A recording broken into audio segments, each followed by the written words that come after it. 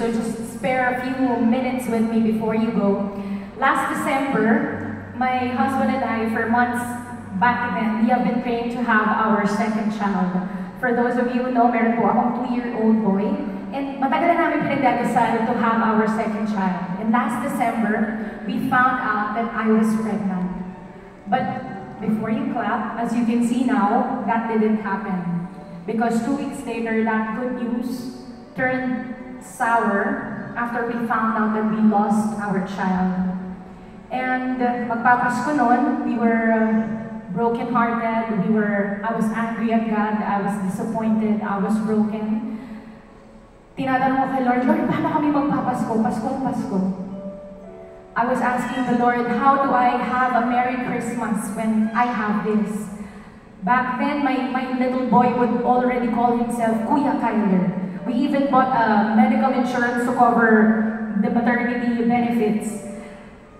And I was just depressed, disappointed, and doubtful of God. But in one of our feast sessions, I was crying out to God in worship, and we were singing that song, I Can Trust You. And it went, I trust in the one who sustains every life, who cares for the hidden and small.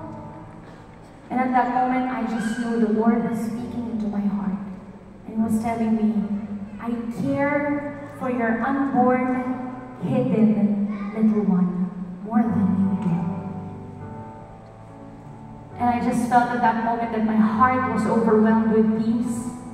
And I began to trust God again, that I know my little one is in good hands, and that I know that in His perfect time, our third child will come.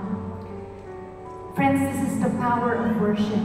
This is what we get to have in worship. This is the power of the presence of Jesus.